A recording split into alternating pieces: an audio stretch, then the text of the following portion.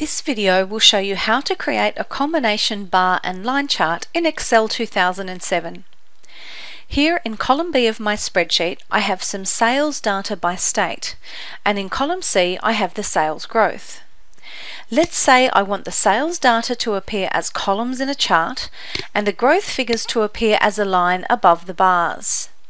In order to do that, what I actually need to do is first create the column chart and then change the chart type for the growth figures to a line chart. So here's how I do that. Firstly, I'm going to select the entire dataset by clicking and dragging. To insert a chart, I then come to the Insert tab and select the type of chart I want, which in this case is a column chart, and then select the type of column chart I want, and for this example I will just use the basic 2D column chart. You can see here that the column chart is appearing, and according to the legend over here it is displaying both the sales figures and the growth figures.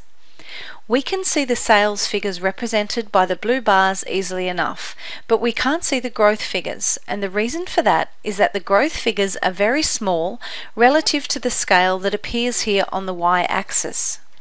So for example, the growth figure for New South Wales of 5%, which as you know is the same as 0.05 in a number format, is being plotted on a scale that goes as large as 14,000. So that 0.05 number is going to be somewhere right down the bottom here, and it is not even registering on the chart as a result. To get around that, I will plot the growth figures on a secondary axis, and I'll do that first before I change it to a line chart. To plot the growth figures on a second axis, I need to first select that data set. It's really hard to select something that you can't see, so what I'm going to do is come up to the Layout tab on the ribbon. Now if these three tabs here aren't displaying for you, it simply means that you haven't selected the chart to make it active. So click anywhere on the chart and these three tabs should appear. So I'm in the Layout tab, and over on the left hand side here there is a little drop down box that allows me to select the growth dataset. If I click on the drop down arrow and then select Series Growth, you'll then see here on the chart itself that there are some data points which have been selected. While those data points are selected, I then click on Format Selection in the top left hand corner, and the following Format Data Series dialog box appears.